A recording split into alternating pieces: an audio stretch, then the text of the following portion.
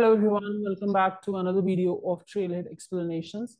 In this video, we are going to cover up the unit setup single sign-on for your internal users from the module user authentication. This is the last unit of this module. So here basically we are going to set up Salesforce single sign-on for our org, and we are also going to test it. So let's just quickly proceed with these steps that are mentioned over here. So for that, launch your Trailhead playground, and you can continue with the same playground which we created in our first unit. So launch your Trailhead playground and you will land on this home page setup home page. Here you have to find in quick find, just type user, or you can use search setup global search to go to the user. Over here, we are using Trailhead explanation. For this user, we are going to set up single sign-on, and here we have to set up the federation ID as well for this user.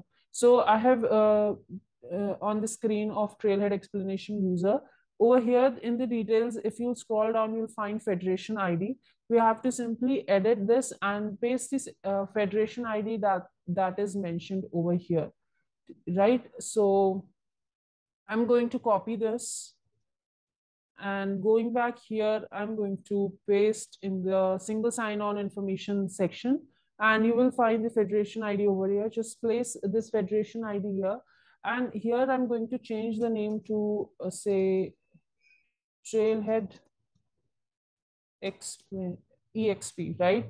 And I'm simply going to save this. So the federation ID has been set now.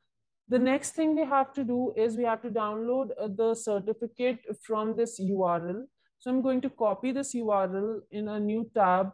I'm going to open this up. So here you will see 4 options. Select the SAML entity provider and test option. Now in the configuration heading, under configuration heading, you will find a link, download the identity provider certificate. Just click on this link. It will start downloading the certificate for you, and it will show one warning. So just ignore this and select this keep option. It will start downloading. Now going back to Trailhead, we have to enable SAML in our org. So I will go to setup again. And here in quick find, I will write single sign-on, and it will filter out for us single sign-on setting option.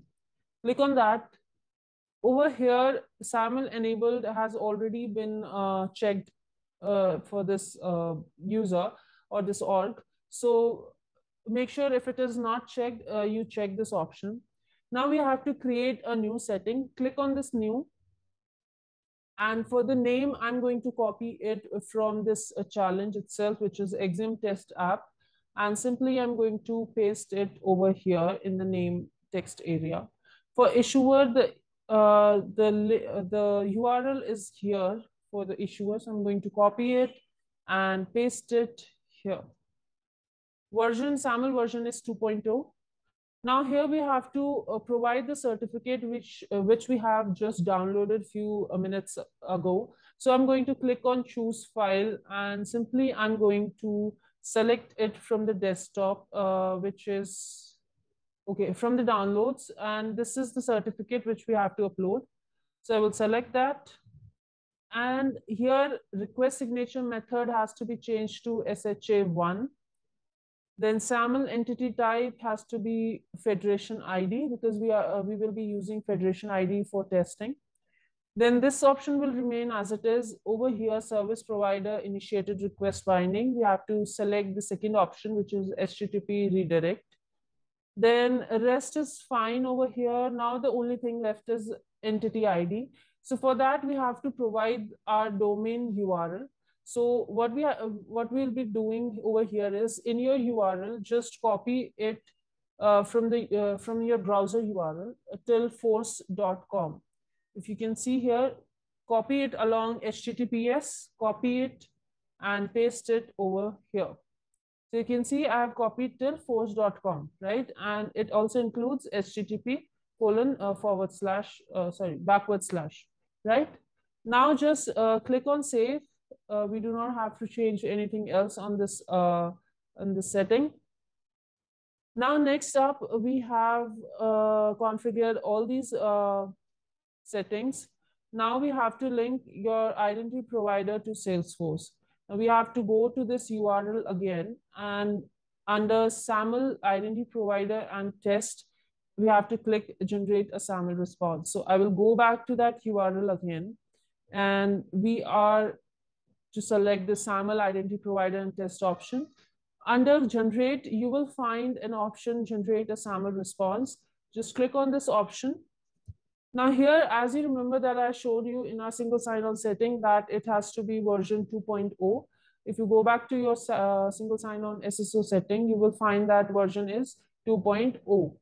So I'm going to change this version here to 2.0.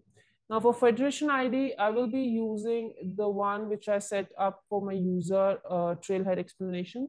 So I'm going to copy it from my user, and I'll scroll down to federation ID. There it is. So I'm going to copy it and paste it here in the federation text ID, right? Now we have to mention the issuer. So I'll go to SSO setting. And here I'm going to open up this setting which we just created. Issuer, I'm going to copy it from this field itself and paste it over here.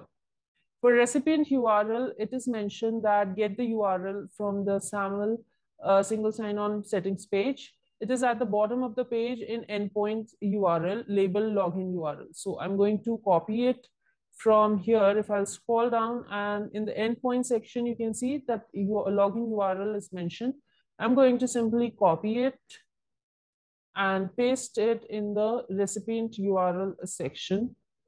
Now, entity ID, I'm going to use it from this single sign-on setting, which we just created. Scroll up, and here the entity ID is mentioned. I'm going to copy this and paste it in this response for entity ID. Now, rest is fine. We do not have to change anything over here. Now scroll down and click on request SAML response. Click on this login.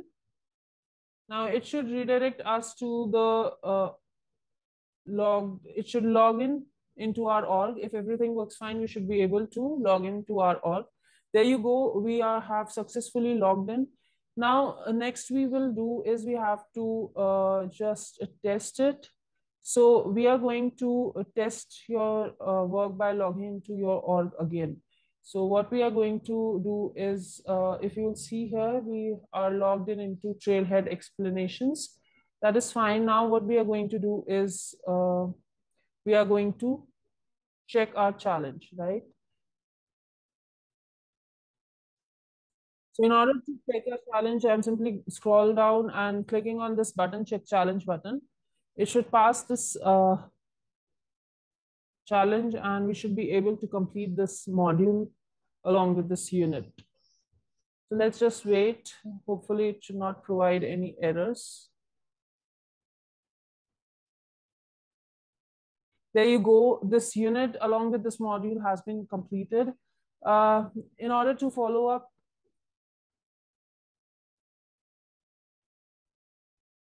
for more such videos, subscribe to our channel. See you in the next video with another such module. Till then, take care. Goodbye.